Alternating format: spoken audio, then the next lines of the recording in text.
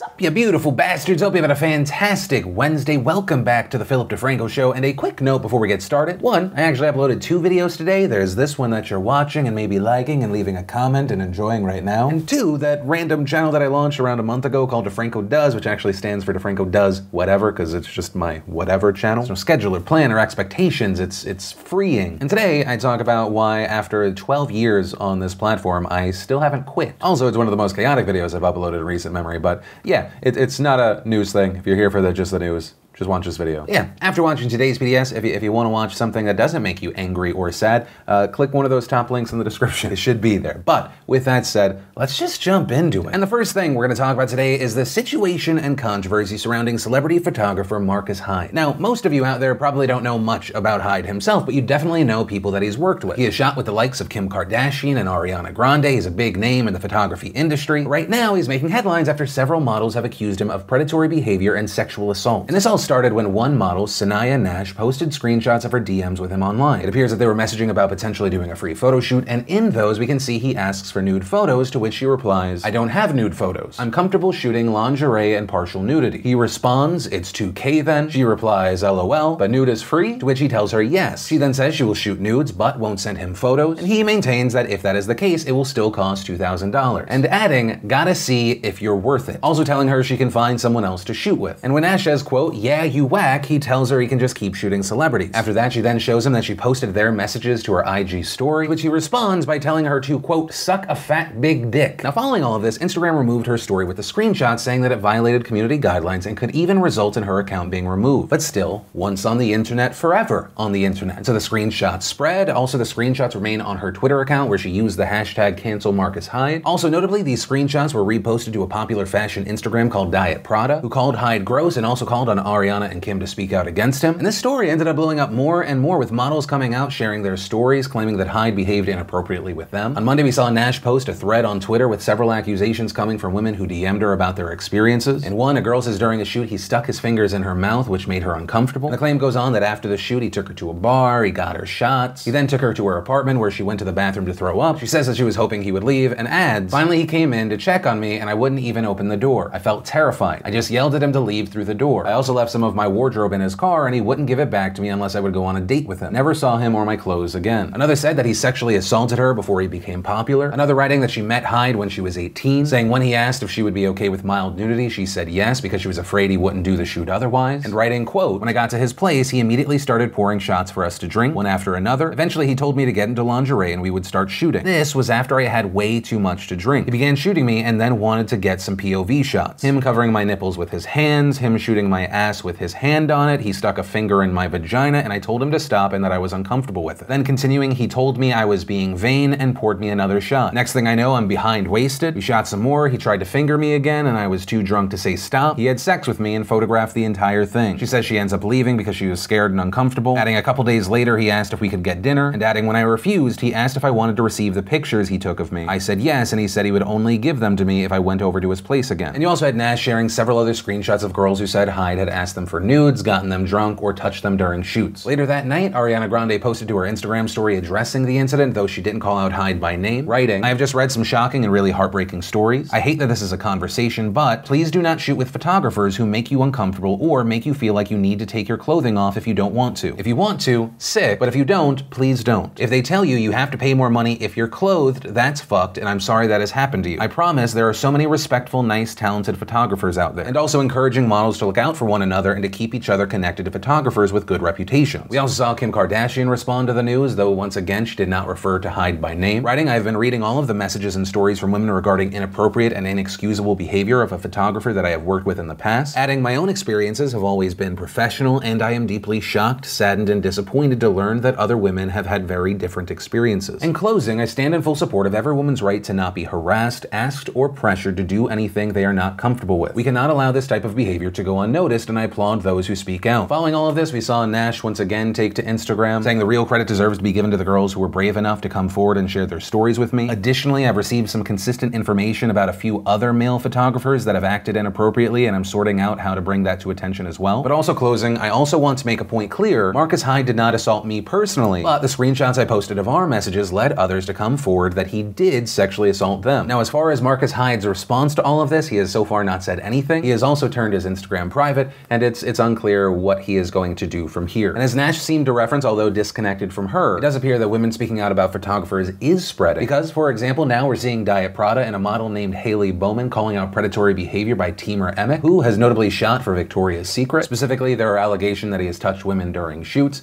Regarding that, he has deleted his account. But ultimately, that is where we are right now. It'll be interesting to see how Hyde responds, or if he responds. Also, will we see more accusations with this specific story or regarding other photographers? But for now, we have to wait, and of course, I pass the question off to you. What are your thoughts around all of this? But from that, I want to share some stuff I love today, and today in Awesome, brought to you by my own dang self, Beautiful Bastard. And Beautiful Bastard, if you don't know, is my fantastic and high-quality pomade and beard oil company. And part of what makes all of it truly special, other than it being fantastic for the need that you have, is that everything is ethically sourced, cruelty-free, all natural, and then handmade in the United States. We have fantastic natural pomades for your hair. I trust it in mine every single day. We also have a matte clay pomade. A new addition here is we also have unscented, if that's more your speed. Also, for those of you who are more follically gifted than me, and I see more and more of you on Instagram every single day rocking the product, we have beard oil. Once again, we have 3 fantastic scents, or now unscented. Also, regarding scents, some of them just smelled so darn good, we also turned some into candles and have expanded into new scents there. But yeah, I guess the main point here is we are all back in stock, so if you want some, grab some while you can. Of course, it's always first come, first serve. And also, too, for those who have tried the product, you love the product, you want more, on site today, I'm gonna test and offer a subscribe and save 20% off option. So if you tried the product, you know how much you use it, you can now subscribe to get it either once every month, 2 months, or 3 months. Because we know we can count on your purchase, you get to save. It's a win-win. But main point, go to beautifulbastard.com. And the first bit of awesome is something that those jokers who skip over TIA aren't gonna be able to join in on. I just put several $100s on this Starbucks gift card, which you can screenshot right now. And if you go to a Starbucks in time, you should be able to snag yourself a little pick-me-up. Me doing this is also not a sponsorship. I know they sponsored us on Twitter a while ago, but this is not connected to that. It's just something I do from time to time to help spread some awesome. Also, if you go in, you wanna continue to spread the awesome. If you scan it in store, I think you should actually even be able to add money. We can treat it like a DeFranco Nation community card for however long it lasts. Yeah, just something kind of fun thanks to the power of the internet. Then we got the Once Upon a Time in Hollywood roundtable with Tarantino, DiCaprio, Robbie, Pitt. We had Colleen Ballinger, Bretman Rock, and Joey Graceffa taking a friendship test. We had David Dobrik taking on Ellen's burning questions. We got a trailer for The Fanatic. And if you want to see the full versions of everything, I just shared the secret link of the day. Really anything at all. Links as always are in the description down below. And then let's talk about Facebook. They're an awesome website. Nothing sketchy has ever happened there.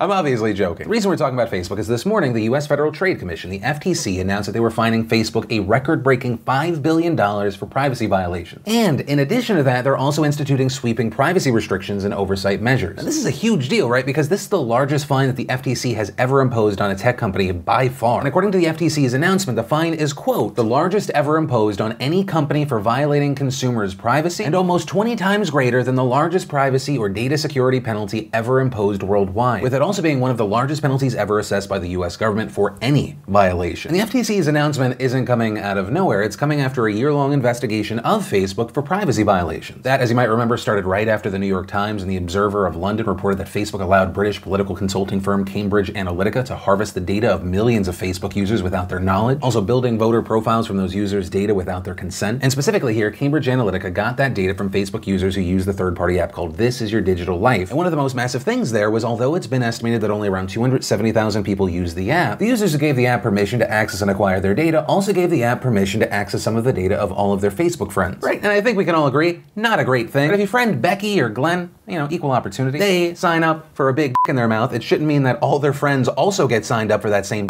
And unfortunately, in this situation, it resulted in 87 million in the mouth. Or, to break from this reference, it resulted in the personal information of nearly 87 million Facebook users being collected by Cambridge Analytica. Right, so this despite the vast majority of those people never giving the firm permission to access their information or even playing the game. Also, along with investigating Cambridge Analytica, the FTC's investigation also expanded to look at other privacy concerns. Things like Facebook's data sharing policies with other third-party apps and device makers that Facebook users might not have been aware of or understood. And all of that culminated in the report and announcement released today by the FTC. And so let's take a look at what they found and what it means for Facebook. The FTC's official announcement starts out by saying that in addition to the $5 billion fine, Facebook will also, quote, submit to new restrictions and a modified corporate structure that will hold the company accountable for the decisions it makes about its users' privacy, to settle FTC charges that the company violated a 2012 FTC order by deceiving users about their ability to control the privacy of their personal information. With the FTC going on to describe the 2012 order which, quote, prohibited Facebook from making misrepresentations about the privacy or security of consumers' personal information and the extent to which it shares personal information, and, quote, required Facebook to maintain a reasonable privacy program that safeguards the privacy and confidentiality of user information. The FTC then continues to outline how Facebook violated the 2012 order, and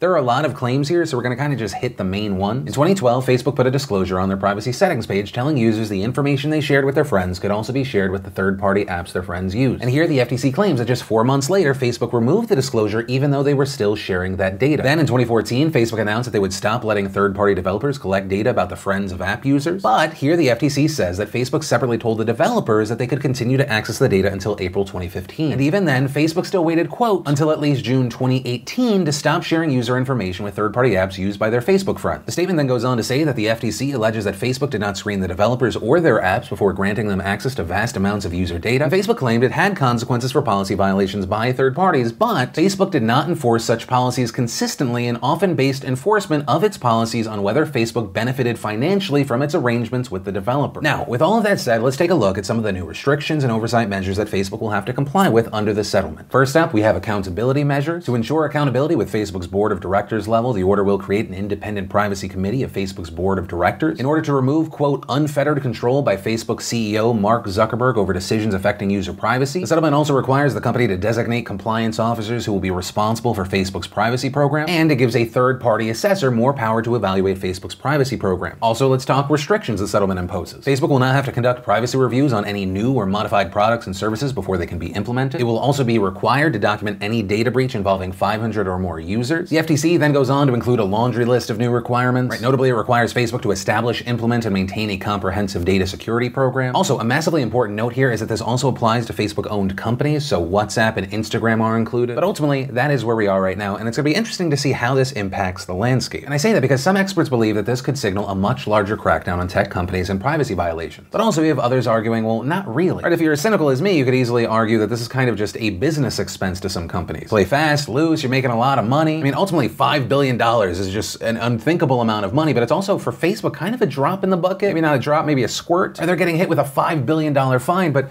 they brought in $55.8 billion in revenue just last year alone. And you have some pointing out that the settlement actually doesn't do anything to change or restrict Facebook's ability to collect and share their users' personal information, which is also why some critics in this situation are calling for the Facebook executives to be held personally accountable. But ultimately, that is where we are. This is also not the end for Facebook. I mean that in regards to legal battles. Right, there's similar investigations and suits in Europe. Also notably, the SEC, the Securities and Exchange Commission, announced today that they had imposed a $100 million fine against Facebook. And that's where we are. And regarding this story, I kind of have two questions. One, what do you think about this $5 billion fine? Do you think it's just a slap on the wrist, the price of doing business the Facebook way, or something meaningful? Or hey, maybe you're even against the fine? And also, two, when it comes to privacy, do you think that most people care? Right, and you can answer this question for what you personally feel for yourself and then other people. And I say that because there's this debate out there right now that there are a lot of people that say they care about privacy, but most don't actually. Or like, as long as someone's credit card information isn't getting stolen or their nudes are getting leaked or something that embarrasses them in some way, that the general public has just kind of understood, well, if I'm using services for free, I'm the product, and so the data is part of the deal. Or no, do you think the public genuinely does care? And once again, even that part is kind of a two-pronged question. The general public and also you. Yeah, I'd love to know your thoughts on that. Then in US politics, well, one, I know that everyone's talking about former special counsel Robert Mueller. He's testifying in 2 back-to-back hearings today. The second of the two is still ongoing as I'm finishing up this video, so I can't really dive deep into that. To oversimplify the situation, it appears that the Republicans on the committee in general have been just trying to muddy Mueller's name, muddy Mueller's team,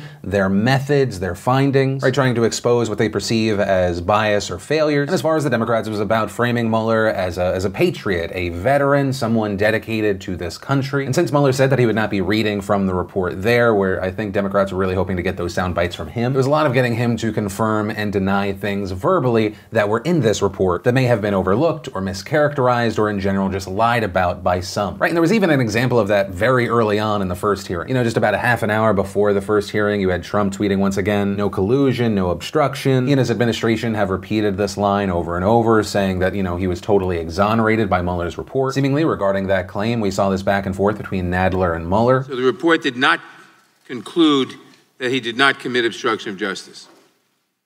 Is that correct? That is correct. And what about total exoneration? Did you actually totally exonerate the president? No. Now, in fact, your report expressly states that it does not exonerate the president. It does. And your investigation actually found, quote, multiple acts by the president that were capable of exerting undue influence over law enforcement investigations, including the Russian interference and obstruction investigations. Is that correct? Correct. But like I said, it's still ongoing. From a strategic standpoint, I understand why what's happening is happening. Like, if you actually go through the Mueller report, it does not paint a pretty picture around Trump, which I will say, for a while I was just kind of in awe that Trump has been able to push both narratives, that both the Mueller report totally exonerated him, and also it was a rigged witch hunt by a band of angry Democrats. But hey, ultimately, like I said, it's still ongoing. That said, the Trump administration was in the news getting a win today, and this is specifically around a major immigration policy change. It's a policy that recently took effect, and quote, it is to deny asylum to anyone who shows up on the Mexican border after traveling through another country. Right, so it's a move that's expected to mainly affect Hondurans, Guatemalans, and Salvadorans. This change was immediately met with lawsuits, but the news today is reportedly U.S. District Judge Timothy Kelly denied a request for a temporary restraining order, saying the immigrant advocate groups behind the suit did not show that their work would be irreparably harmed if the policy moved forward. District Judge Kelly was actually appointed by Donald Trump, is saying that the Trump administration can enforce this new policy while the lawsuits play out. But then finally, hey, some U.S. political news that is not divisive. Yesterday, the U.S. Senate, in a 97-2 vote, voted to extend the 9/11 Victims and First Responders Fund. And if you're not familiar, that's a fund that pays out claims for deaths and illnesses related to the 9/11 attack. 9/11 first responders were at risk of losing their coverage for the claims in December of 2020. But hey, it passed here 97-2, this after it passed through the House in a vote of 402-12. As far as the two who voted no in the Senate, you had Mike Lee of Utah and Rand Paul of Kentucky. As far as why Rand Paul voted no, he tweeted, while I support our heroic first responders, I can't in good conscience vote for legislation which to my dismay remains unfunded. We have a nearly $1 trillion deficit and $22 trillion in debt. Spending is out of control. But regarding that, Jon Stewart, who of course, yes, is a comedian, but also is one of the main faces that championed this bill, he criticized Rand Paul's reasoning here, saying that Paul raised the same objection to the tax cut, but he voted for that. But hey, the main good point here is the bill did pass the House and the Senate. And the country can, with this, support and help the first responders who supported and helped on 9/11, the survivors of 9/11, and their families. And that's where we're going to end today's show. And hey, if you like this video, I would love if you took a second to hit that like button. Also, if you're new here, maybe I did my job right, you want more of these videos in your life, be sure to hit the subscribe button, definitely ring that bell to turn on notifications. Also, remember, if you're not 100% filled in, I put out an extra bonus news video for those of you who want to have a chat that goes past news, and also maybe if you missed yesterday's giant Philip DeFranco show and you want to catch up, you can click or tap right there to watch those. But with that said, of course, as always, my name's Philip DeFranco, you've just been filled in. I love yo faces, and I'll see you tomorrow.